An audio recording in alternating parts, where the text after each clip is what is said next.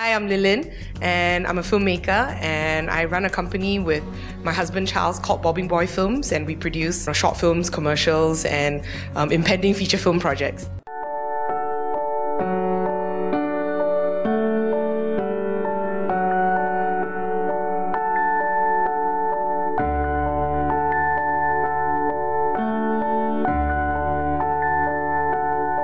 I started off actually doing visual arts, so I was actually doing painting and photography, and I wasn't actually very interested in film, and I tried a film class when I was in my third year in university, and I really liked it, and it felt like it encompassed a lot of things I was interested in, like writing, trying to tell a story through an image. Though I graduated with a visual arts degree, I was going to come back to Singapore and learn more about filmmaking. So I started off just as an assistant director, a production manager, whatever projects I could get. I feel really fortunate to have been able to keep creatively active, for the past 15 years. It's tough, but it's I'm very fortunate because my family's supportive. I don't have any children yet, so I don't have any real dependents. It's a financially unstable industry to be in, but at the same time, you do have projects that do pay well. Generally, it's very cyclical, and it can be very erratic. It's not like a stable white-collar job that you can take that will give you a certain amount of money every month and your CPF and what have you not. I really can't imagine doing anything else, and I also like the fact that it's very nomadic. When you work on different projects, you meet different people and get to work with different people. But as I've gotten older, I guess I've evolved as a filmmaker. So now I'm trying to find a team of people that I can grow with for the next decade. And one of those key people is actually my husband. We never actually thought of working together, so that's been quite fun working together. Adrian Pang plays this character called Valentine, and he's the love interest of Zhong Qing's character Clara, and he works at Tang's in the bed linen department. Kim Ng's character comes to visit him, and they want to have like this romantic moment. The auntie is like, "Hey, you're supposed to serve me," and then Adrian made up this really hilarious line after the Kim Ng character walked away. OK， Andy， comforter， 我哋嘅 comforter 咧最舒服噶，你瞓咗之後咧唔會醒㗎。猜你講乜鬼啊？大家利是啊，唔買啦。喂 ，Andy。What I love to see is when actors have that moment where they improvise. So they take something I've written and they improvise and make it even funnier or even richer and better than how it was. At a spur of a moment when they feel it, or sometimes I'll have an idea and I'll go up and tell them.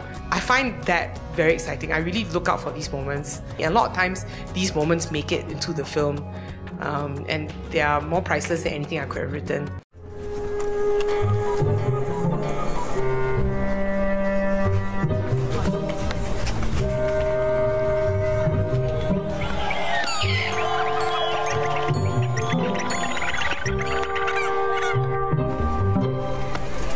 I think I'm interested in characters who want to escape.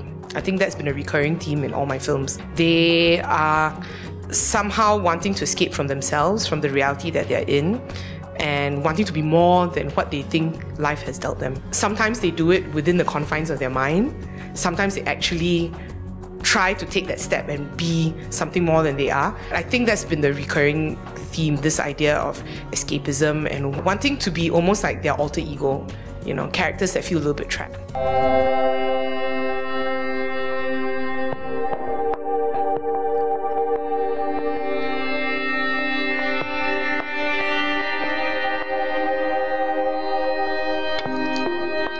I am interested to revisit some themes that I think can be explored more. So it may not be an actual sequel to like having the same characters or continuation of the story, but thematically it may be dealing with something very similar in one film, and I just want to explore it again, maybe in a different way in another film. Miss， 本来我以为我疯了，原来是我的心疯了。The main thing for me is clarity in story and visually, whether the director, the filmmaker, was able to piece it together in a way that was coherent. I'm not looking so much for production value or gloss factor. I always look for whether the story speaks to me and whether there's an interesting character. And at the end of it, what's my takeaway? It's hard to tell a story at any length coherently. I think it's a real challenge, and when people can do that, really, I take my hats off to them. There were a few pieces that really stood out for me. They had a real coherence, a real resonance, and I always look for a film that still stays in my mind, because there's some films that seem to have all the elements, but after I move away from my laptop after I've seen it, I wouldn't remember it. But there were some films that linger, so those are the films that I kind of think about more. So even if they might have slight imperfections, there's something about it that strikes me. 我不在的时候，会很想他。 不知道他是否也会想念我呢？